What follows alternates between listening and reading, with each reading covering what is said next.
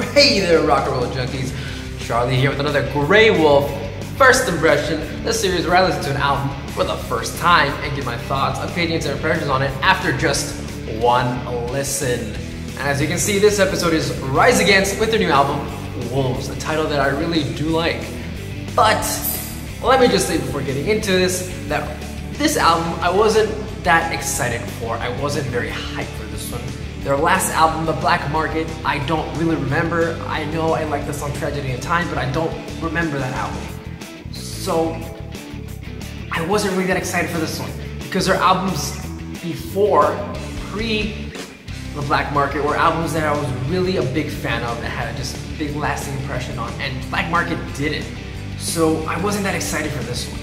But I knew it was coming out, so I heard it. And, well, here we are. So let's just get into this track by track. Start off with the first song. Now this album came out June 9th, 2017, as you know. And the first song is the title track. It's Wolves. And I really like how Wolves just starts. Just right out of nowhere. Like a left hook from right field. Just bam, just goes right into the song. Tim's voice sounds great. The drums sound great. The bass, let me just tell you, the bass on this album is fantastic. Every single song, the bass is great. But the mix on this song could be a little bit better. I feel like Tim's voice is being drowned out by the instruments. And the guitars are really good, but they're just drowning him out just a little bit. Overall, I really enjoyed this song, especially Tim's voice. The screams he does near the end are just fantastic. And I enjoyed this song. I really did enjoy this song. Let's move on to number 2, which is House on Fire. Now, it has a really cool guitar intro, this song. The drums and bass, great again, as you know. This sounds like, so far, it sounds like a classic, signature Rise Against sound that you'd come to expect from this band. It's, very, very reminiscent of just the sound from the old albums.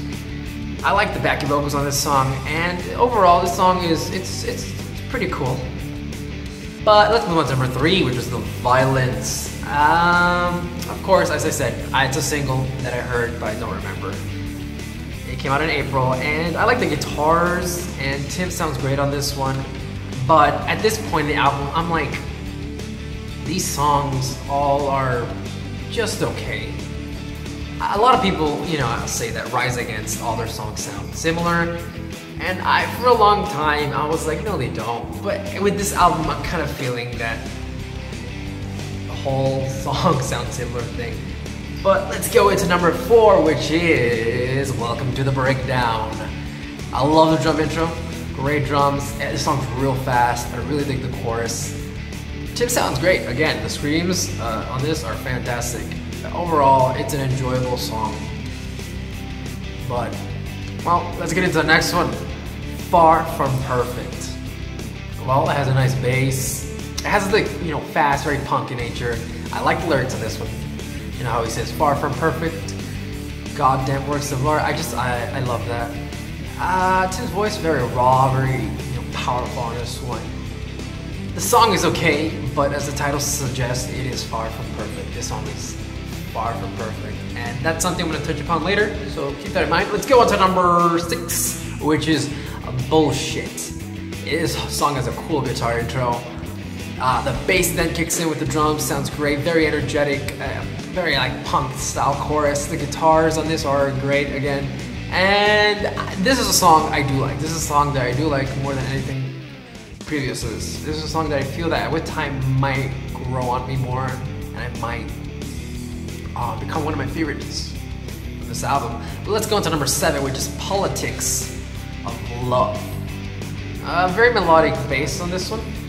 I just love the bass on this one just overall. The song doesn't really impress me though. I feel it's a little too repetitive when he goes, should have said something, just says it over and over again. And it just becomes a little monotonous, and it kind of, the song's okay, but it didn't do anything to move me. It's like more of the same. So let's go on to number 8, Parts Per Million. High energy song from the very start.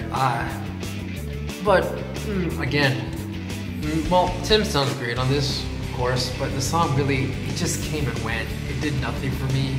Just like the last ones, I feel it's just more of the same. Let's go to number 9, Morning in America. Now this song has some nice vocal melodies, it's very loud. I feel this one I could like more of the time. This one, you know, it's better than the last few songs. I feel this one really is getting into it. I'm getting into it, it's pretty cool. Let's go into number 10, which is How Many Walls. I like the lyrics on this, great lyrics. The melody is pretty cool. The guitars sound great, the bass, great, drums of course. He repeats the, you know, he says over and over again, they say that again and again in the song, but that didn't bother me. You know, it's repetitive, but it didn't bother me. I think the song is pretty good. I think it's really good. This might be my favorite song on the album. You know, then we move into number 11, which is Miracle. Their song is very melodic. It has this cool, heavy, like solo. You know when he says breakdown and they go into a breakdown? I think that's pretty cool. It's a decent song. But overall, let me just talk about this album overall. I was not impressed with this album. I just felt it to be kind of by the numbers, Rise Against. Like, this album is just okay. It's very like a run of the mill. It didn't impress me, it didn't amaze me, it didn't have this lasting impression on me. I think it was too safe. Might be that I've just been so distant from Rise Against since I haven't really listened to the last album that much. But their early albums really did leave a lasting impression on me. Things like Endgame. I remember when Endgame came out and listening to those singles and waiting for the album to come out and then listening to the album and just being in love with that album. And this album didn't do that to me. And I came in with very, very high expectations, and those expectations were just not met with this album. Unfortunately, I don't think any of the songs are bad. I think they're all okay, but they don't go past that. They don't go past. I mean, there's some songs. There are like a couple here, like it's called "How Many Walls," where they went a little bit beyond just okay, but they didn't like move it. I said, "Wow, I gotta listen to that again." Like, wow, it's amazing. Like Satellites and things like that.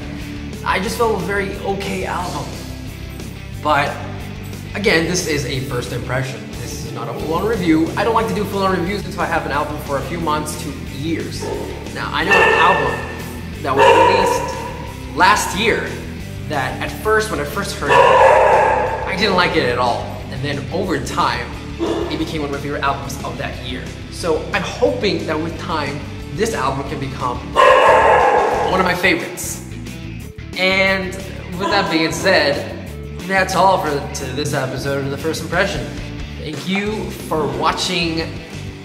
Comment what you think about this album, and if it moved you, and if maybe I should listen to it more, I probably will. But that's all for today. Remember to stay metal, stay devil, and stay evil. Alright.